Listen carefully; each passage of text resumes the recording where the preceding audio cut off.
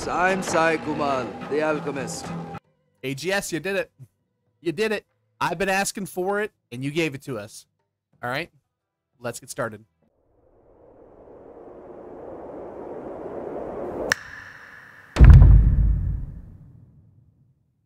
You might be wondering by the title of this video, what am I talking about? What did Amazon do to New World that makes this update so crazy?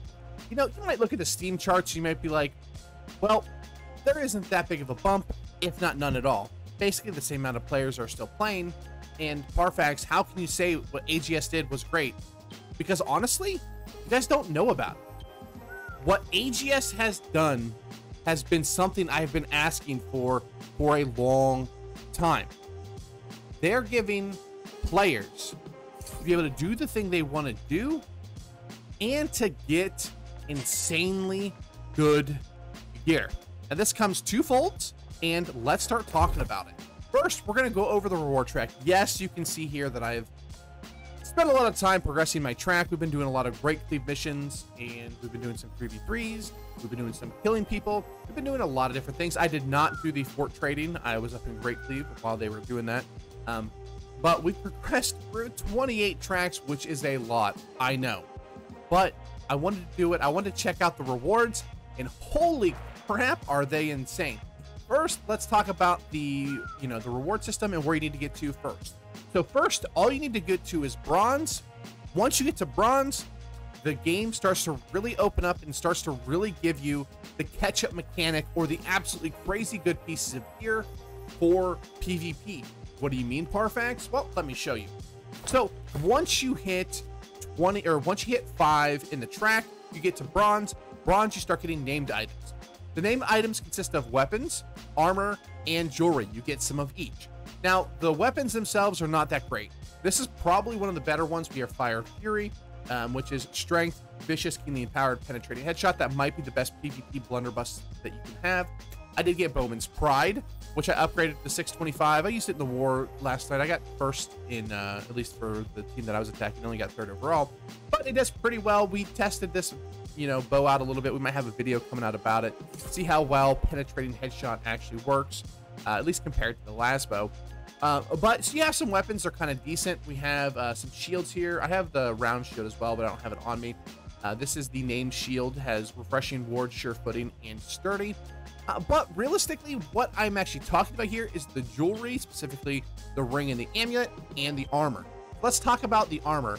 So each piece of armor has a light, medium, heavy. They are all cons, so they will fit in almost every build. Yes, if you're doing, something like my bow build, then maybe you can't put all your points into con.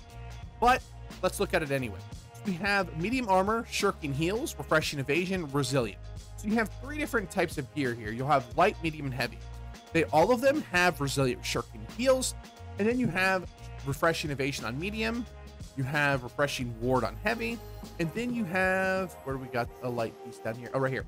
And then you have refreshing on the light piece. Now these will show up as purple, and they will have, I believe, resilient refreshing ward, and resilient refreshing evasion on them. But if you look at the names, you can typically tell which ones are named or not. But these are absolutely crazy good. You can slot these into almost any build that you have when you have deficiencies. So let's say I'm running this pair, and I'm like, you know what? I really don't like my Resilient Freedom boots, and I want to swap them out for a pair of legs. Now, I actually don't have the light legs. I might swap them in here. I haven't decided yet. Resilient Freedom is still really good. But let's say I actually need a piece of heavy. Boom, I'd slot these in there, and we have something that's really, really good. Now, is it BIS? No, I don't think resilient, refreshing of any slime, and shirking heals is probably ever going to be BIS, but it's really, really good and really, really close to BIS if you don't need something like a weapon perk. The refreshing's always good. You have resilient, which is always good. You can argue shirking fortifications probably better than shirking heals, which I would agree. Maybe physical or elemental aversion, I can see that as well. But these are absolutely crazy good piece of gear that will slot into any build. Now, like I said, if you're running a full glass cannon, this is going to be a little bit harder for you, but any bruiser and stuff like that are going to really take advantage of it. Now, for the really crazy pieces of gear, we're going to talk first about the amulet, which gives you shirking empowerment on it. And this is the only amulet or the only perk that you can now have on an amulet that actually gives you damage. This thing is pretty crazy. Is this thing BIS? No. Maybe some tanks might think it's BIS, but honestly, it's probably gonna be Health, Divine Shirk, Empowerment. It's probably gonna be your absolutely BIS amulet. But this is so close. Stamina Recovery is good on every build. Health is obviously something you have to have. And Shirking Empowerment gives you actually damage on your amulet, which is absolutely crazy. Now next, which could be arguably BIS for so many different builds, that is the Champion's Ring. This I got in my 6th or 7th track, something like that.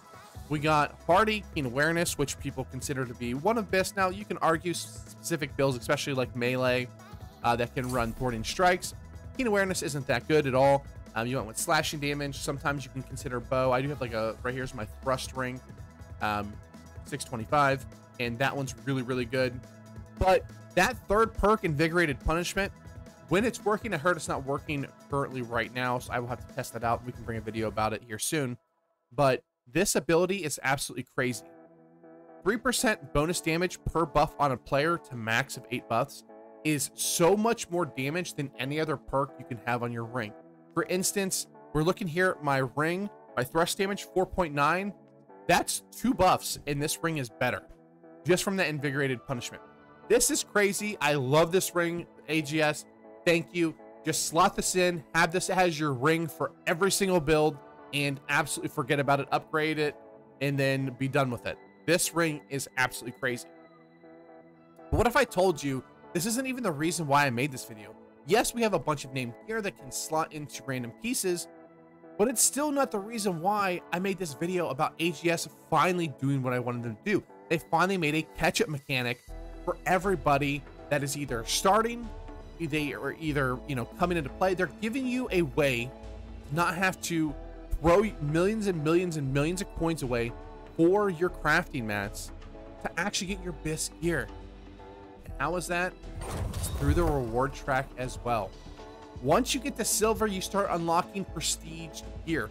Everybody that I know that has been in silver and they've progressed through a few tracks, they've started getting legendary items. And let me show you a couple of legendary items that I've gotten so far. So first, let's look at my boots here. We have medium footwear, and we have Dex, Physical Aversion, Resilient, Bleeding Sweep. These boots are crazy. I've actually been using a lot of Spear lately, and the game has just been like, Farfetch, you need to run Spear because it keeps giving me such crazy Spear gear, and these are super crazy. Would you consider them BIS?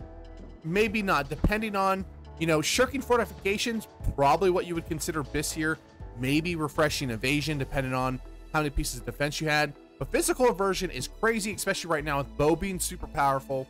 It is crazy. I don't know what else to say. These boots are crazy. But let's show you my very first piece of gear that I got from it. And we have Medium Gloves, Con, Leeching Path of Destiny, Resilient Elemental Aversion. These gloves are absolutely crazy. You can again argue these are BIS. Most people consider probably Shirking Fortification BIS. But if I were to sell these, I could reckon that I could get 300 to 500K for these. Now, if it was Shirking Fortification, you could probably get about 6, 7, 800,000 for these. But because they are Resilient Elemental Aversion, Path of Destiny, I could get 300 to 400. Now, these are of course buy none pickup, which is the reason why I absolutely love them, and I am so excited. Not only, well, actually, you can't see because I already pressed my track. Not only are you going to get pieces of gear similar to like this isn't from the track, but you're going to get pieces of gear like this that is like a weapon perk and like Resilient. Actually, I have some, I don't have it on me, but they'll have like weapon perks and stuff like that where you can get your good dual stat stuff. Now, once you get to silver, you're getting actual close to BIS gear. This is the catch-up mechanic that we've been waiting for. It is a little bit RNG in what you get, obviously, but finally, I can now progress through the reward track. I can start getting really crazy good pieces of gear, and I can start playing even more builds. I can PvP to get my PvP gear. AGS, thank you. I am saying thank you, thank you, thank you. This is what we've been waiting for. I've been waiting for a system to allow people to catch up on gear. Yes, you're not going to get to 625, but I put out a couple videos on why 625 is not a big deal at all. So 600 is the baseline to where you want to get to. 623 if you want to get that extra stat point. But these gloves are absolutely crazy. These boots are absolutely crazy, and I've been hearing about other people getting the same quality, if not better quality, on their piece of gear just on the reward track. Thank you. Thank you so much. This patch is absolutely crazy.